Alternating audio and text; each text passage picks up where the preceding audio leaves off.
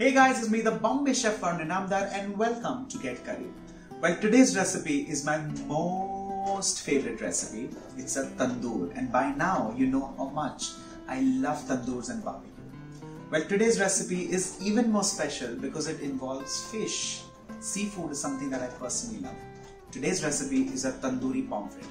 And you know what? I'm making this recipe very simple for you because for the first time ever, I'm making a recipe using one pomfret and every masala or every spice is in accordance to that one pomfret. Now, you can multiply the recipe. The recipe is there in the description box below. Check the recipe and multiply it depending on the number of pomfrets that you have. Let's begin. Let's begin with the marination, and it is as simple as mixing the ingredients that are listed. You have a detailed recipe, of course, in the description box below. It's all about mixing everything together, but of course I'll go in sequence. First thing is curd. And like I said, I am showing you the marination as per one fish. I have a large fish that I'm using today. But nevertheless, you can increase, decrease as per your preference. To this, I'm adding ginger and garlic. Of course, you can use crushed, paste, whatever you like. Just a little bit of besan. This is to kind of coat the marination on top of the fish.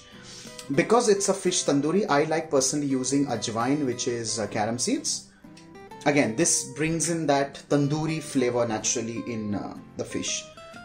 Coriander powder, chaat masala, of course not too much, just a little. If you don't have chaat masala, you can by all means also use amchur, which is raw mango powder. Cumin seeds, red chilli powder. You can take a combination of chili that brings in spice as well as color, and just a touch of turmeric. Along with this, I'm using three very critical ingredients. The first one is mustard oil, which is very important when you make a tandoor because that brings in a nice smoky aromatic flavor. Lemon juice, and along with this, salt. Salt is of course to bring out all the flavors, and then we mix all of this.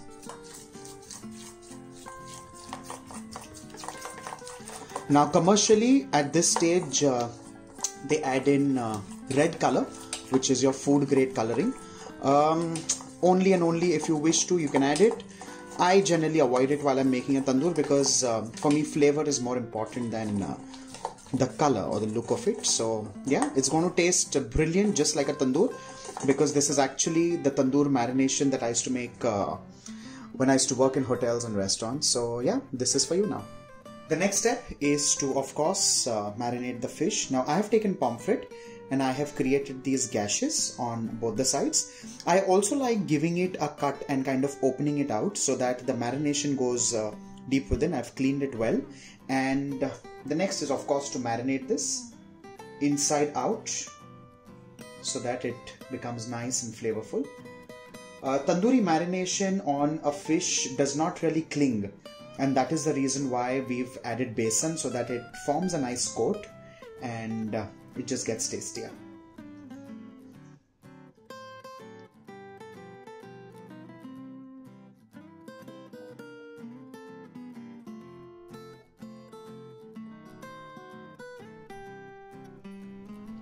The fish is marinated and ready. Let's move on to the next step, and that is giving it the Scotch marks. The next step is to light an open flame, and we take the pomfret and we hold it on top of this flame. The idea is to bring in good color, the black spots or the burn spots that you see in a tandoor. This also ensures that it becomes nice and flavorful. Of course, it's a little bit of a tedious process, but it's just so tasty. I've also kept a plate or a tray, whatever you have, right next to me so I can keep placing it, keep lifting it, and eventually I'm going to bake this, so that also becomes my bake tray. I like lining it because it becomes easier to kind of pull it out of the oven later. Well, if you wish, you can also place the piece of pomfret straight on the burner. It becomes a little messy, but it just kind of brings in more control. The pomfret has got these wonderful scorch marks. These are also known as burn spots in a tandoor. Now is the time to cook it in an oven because we need the fish to cook through and through. The next step is to bake this at 200 degrees Celsius for 15 minutes.